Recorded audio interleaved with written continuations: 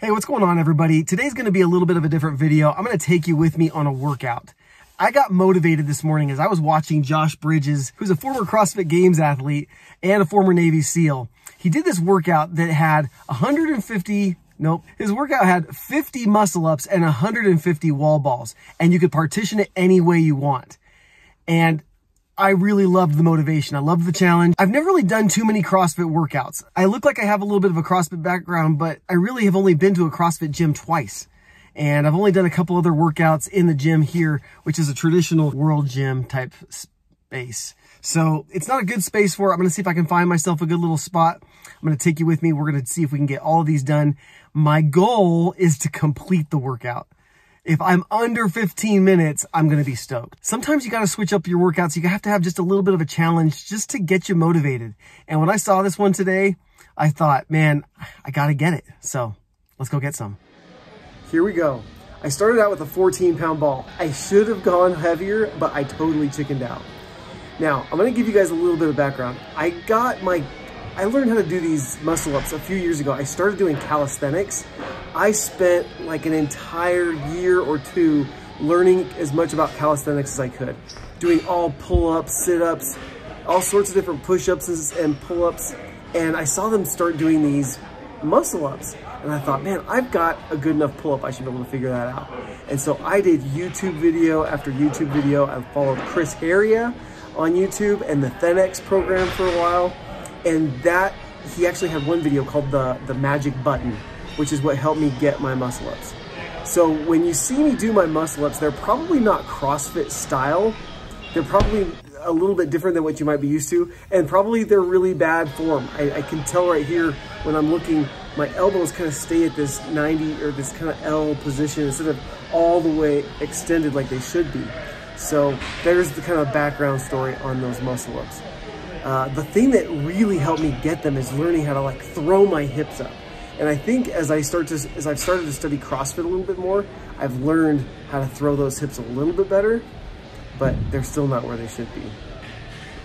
All right, now when I first watched this back with the Frugal Fit mom, she tore me to bits because these wall balls, I'm not dipping deep enough in my knees. And so you guys will probably do the same. Like I said, I've not done a lot of CrossFit in my background. That's not like my fitness background at all. I'm just a fan. And so as you see me dip down and not get deep enough in my wall balls, deep enough in my squat for those wall balls, feel free to kind of coach me through it, but please don't, I'm not saying I'm an expert because I'm really not. It's just, my legs are weak. I feel like that is the weakest part of my fitness repertoire. It's just really terrible. I was really trying to hit that midline to the top half of that target on those wall balls, and I totally didn't do that consistently. So I should have probably been called for some no reps.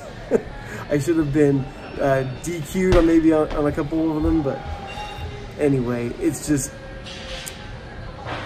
probably where I should start is telling you my fitness background really was weightlifting for the longest time. I did a lot of weightlifting and powerlifting, and then I went into cheerleading, right? I was a cheerleader in college.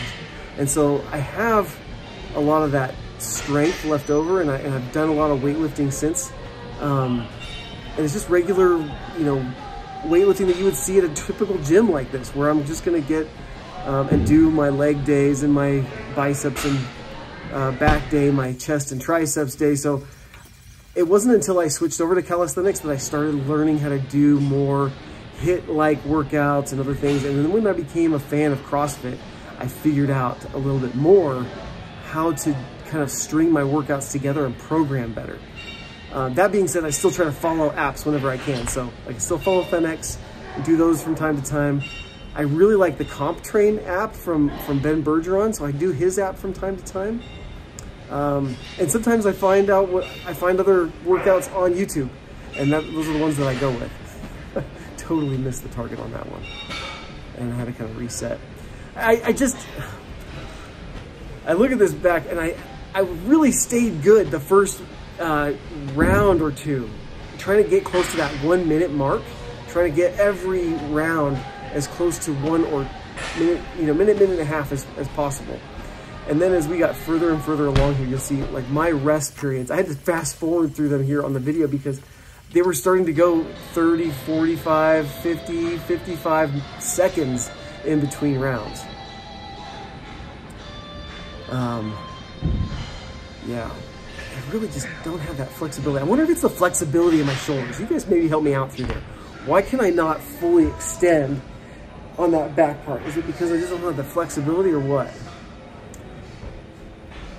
This kid, he asked me what I was using, and I said I'm using that target right there, and he still did his pull-ups there. I tried to do the best I could, but I was on the clock, man. I had to keep going. He kind of got the idea and moved forward a little bit, which helped me out. I was trying to get all of these strung together. So 15 wall balls, I shouldn't have to stop. But yet, there was a couple of these rounds that I really had to. All right, come on. As I watch this back every round, in between rounds, and I'm fast forwarding it, I keep thinking to myself, start, dude. Like, get going. This is ridiculous, the amount of time I waited in between sets just trying to catch my breath. I think it's just that it's such a different style of a workout. My cardiovascular is just not trained to do that much hit, that hard, that fast. And I make the same rookie mistake I made when I first started running. Like, I go out of the gate hard, and I know that's the wrong strategy, but I get so excited that I'm like, let's go, let's go, let's go. And then by like the third or fourth round, I am gassed. Like, you can just see my face. I can't go. Like, I just cannot catch my breath. And this is the most embarrassing part. I'm sitting on the ball. Who sits on the ball in the middle of a workout? Well, this guy. Get up, get up. Come on. It's time to go. I'm still not doing it. Go, dude, go. Christine, I gotta tell you about something about the Frugal Fit mom. She is so much stronger than me in her legs. And it's not that I skip leg day, because I don't. Like, I have strong legs, I think, but I just don't have the endurance in my legs. And you would think that between the cycling that I get to do, I do a lot of front squats, I do some snatches from time to time. I don't do a lot of cleans, but like I just can't get a lot of endurance in my legs, and I just can't figure out why. This was the first and only rep on that muscle up that I failed. And this one taught me that when I'm failing like that, I've got to really start to throw my hips harder. And so the secret to this is I started throwing harder and harder with my lower body, because it's your lower body that really gets you up and over that bar. And that helped me quite a bit to get me through the rest of the next few rounds. But yeah, so going back to Christine, there's just something about her, man. Between the swimming background that she has and other things, she can do, when we do air squats together, like we did the Murph workout together a couple years ago, and she just busted out like 200 air squats, and it didn't even phase her. And I don't get it, because I get in there and I'm like 15 reps in and I'm done. Like, it's not even a close competition. And I gotta figure out how to just build more endurance. And I will say, it's something I haven't focused on. I've gotta work on those weaknesses, and I know that that's kind of a motto of some of these types of CrossFit and other workouts like this, is just work on your weaknesses, and I'm not doing that good enough in the gym. And this workout kind of shows that. My legs are weak.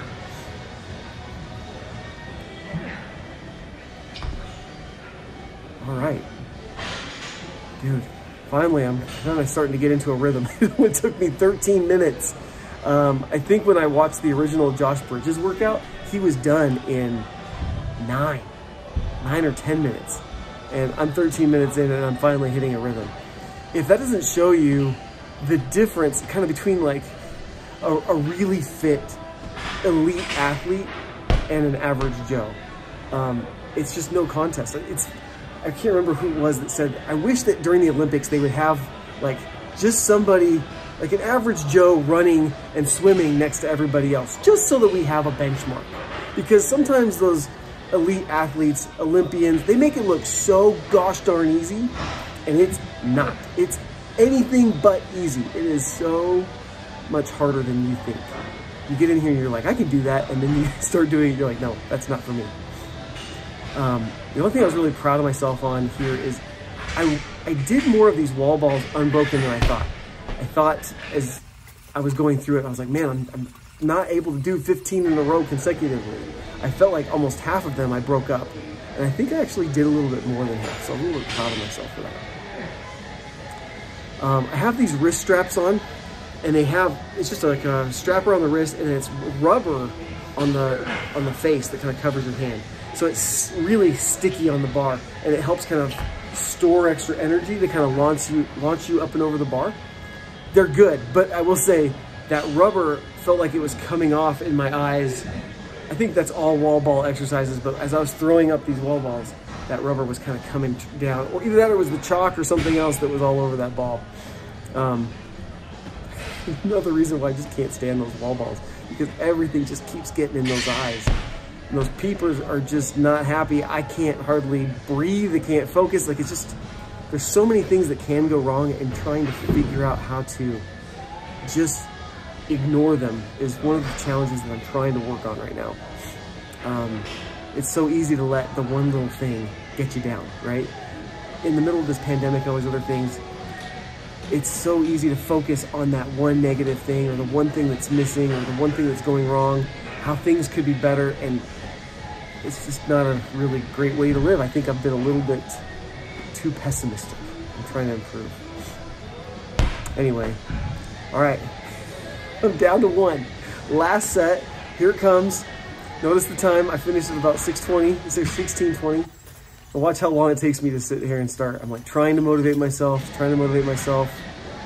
and it's like 17:10, right? I'm like 50 seconds of rest, and I only have one set left. I know I just gotta finish this last one, and I am so determined to not break these muscle ups. I'm just barely getting it over, and I'm just fighting for all I can to get that last push. All right, now down to one set, 15 more wall balls. I'm tearing off those wrist straps, trying to get anything to breathe, because you carry so much heat right there that releases through your wrists. Just trying to get extra air, extra cooling, extra heat, breath, anything I can. All right, getting there, getting close. You guys tell me, what are the things that you noticed that I could have done better? What are the things that I'm just completely oblivious to? I know that there's a lot of things I'm doing wrong, so be gentle, but I can take it. This is the best right here. Look at my face. I'm just drenched in sweat. And you can see it on my face. I'm not gonna lie, that was really hard. I knew it was gonna be hard, but I didn't realize how much I would want to quit. Didn't give up, but I know I took way too many rest breaks. I partitioned those just like Josh Bridges did. I did 5 and 15 times 10 reps for 10 sets. So, guys, do hard things. See if you can find some kind of motivation. Do something new, something challenging. Try to fail. That's my new motto for the next couple weeks. I'm gonna try to fail. Try so hard that it's almost impossible. So anyway, if you guys like this video, give it a thumbs up. If you want me to do more like this, let me know in the comments. If anything else, tell me what have you failed at lately and what was your lesson learned. We'll see you guys next time.